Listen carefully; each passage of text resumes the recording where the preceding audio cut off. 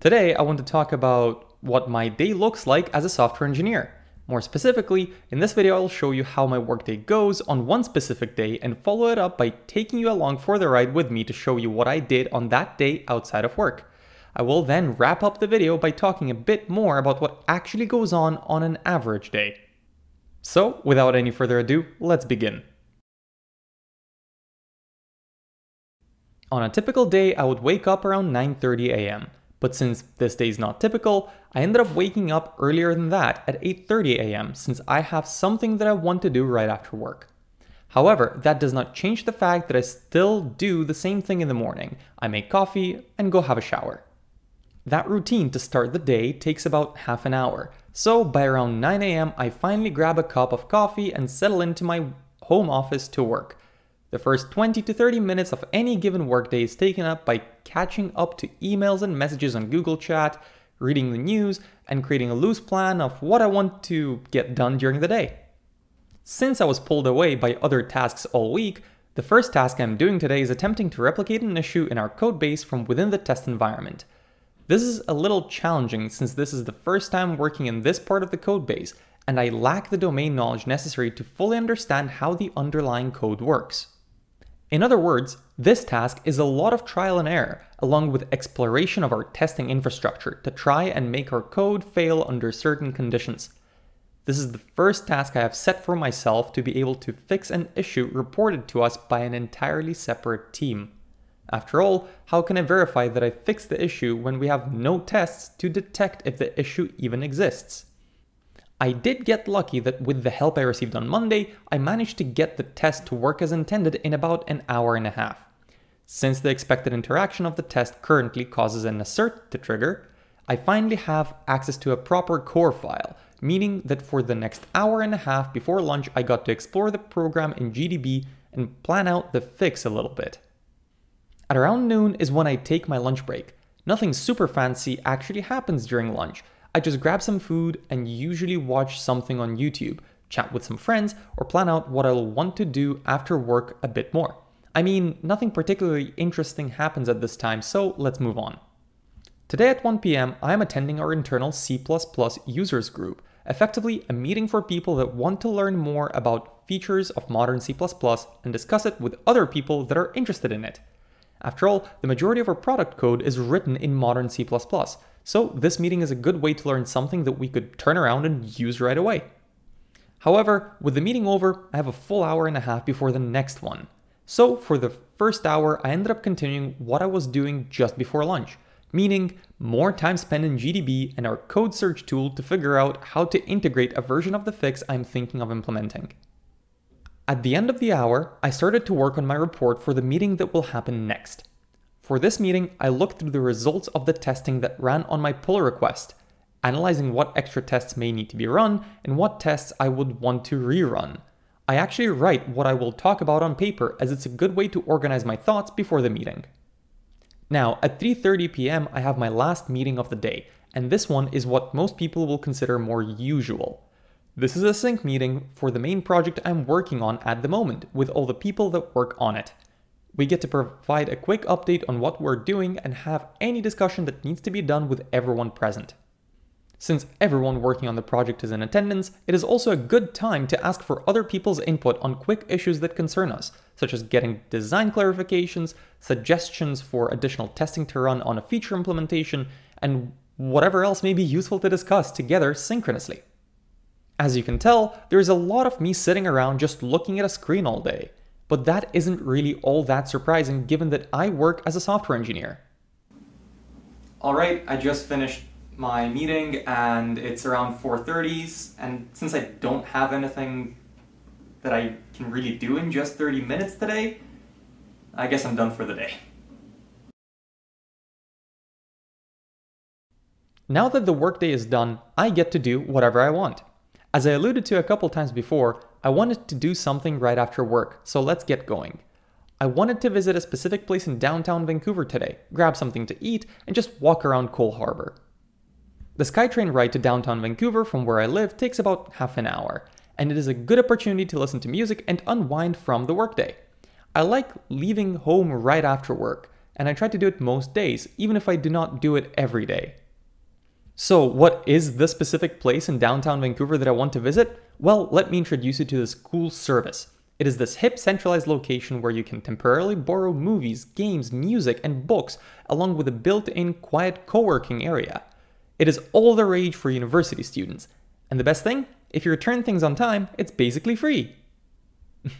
I'm obviously talking about a library, more specifically the Vancouver Public Library in downtown Vancouver.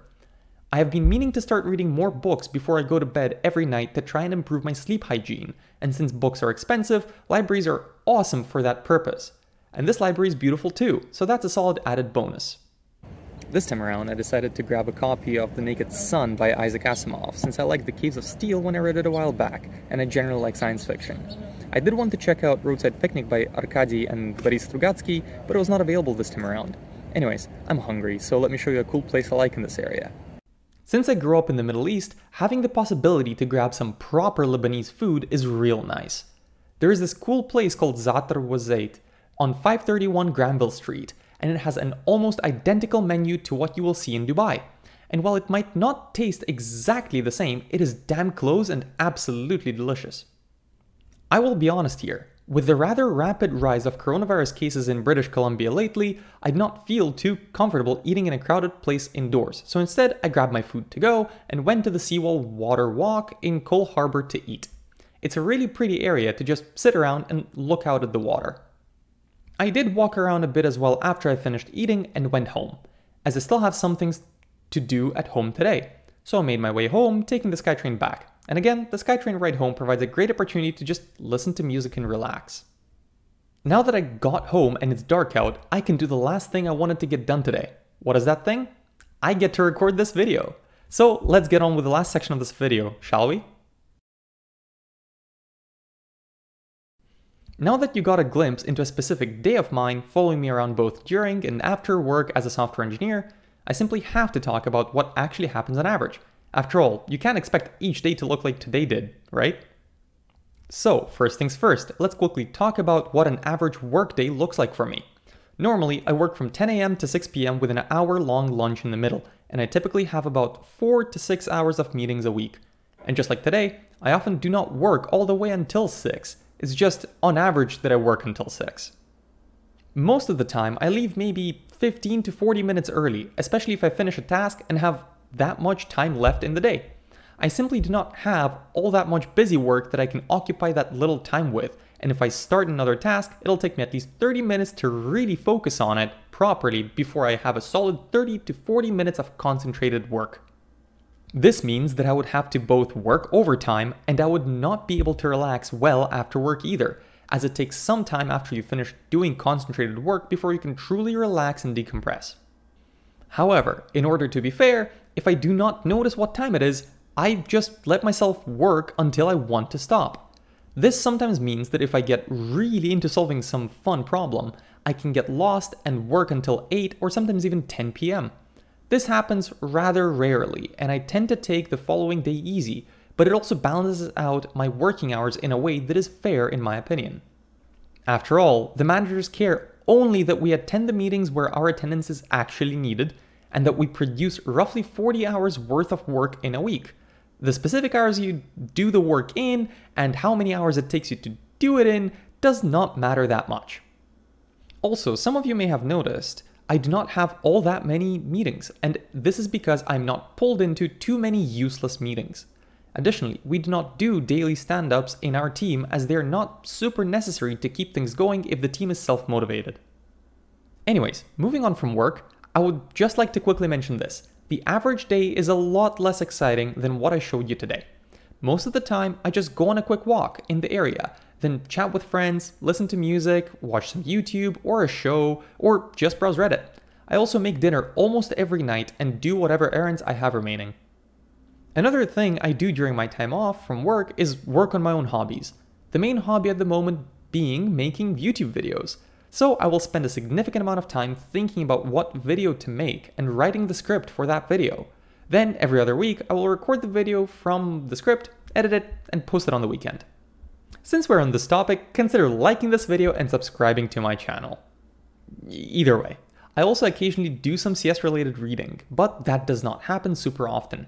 As an example, I have been meaning to start a reading group covering this textbook on queuing theory and performance modeling from Moore, Harkle, Bolter at work, but I need to plan it out ahead of time and I'm letting myself settle in properly first before starting that.